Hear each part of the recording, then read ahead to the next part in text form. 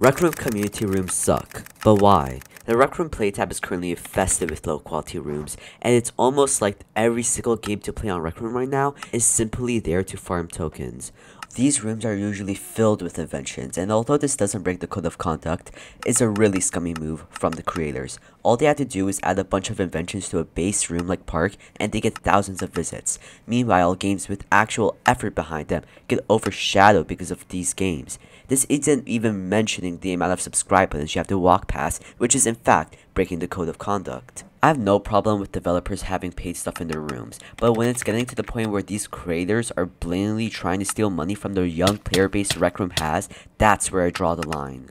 But it seems to be working. These rooms are getting thousands of visits, and the developers of these rooms usually have thousands of subscribers. One of these low quality room creators is a horrible person. This unnamed creator uploaded an image to RecNet with the caption "Never been broke." It was so bad that even Star Centurion, one of Rec Room's developers, called them out for posting low quality rooms. Although this has always been an issue in Rec Room, the severity of the issue has drastically increased in the past 6 months. It started with games like Furry Hangout, and slowly evolved into the games that they are now. Heck, one of these rooms are even using Slat's face in order to gain visits. The problem got so bad that even Rec Room had to step in by saying they're going to implement a brand new creator code of conduct to fix the issue with these low quality rooms.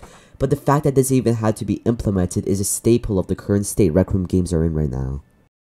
But I wanted a real answer, so I managed to get the creators of these rooms to get into an interview with me. How much tokens have you made off of these low quality rooms?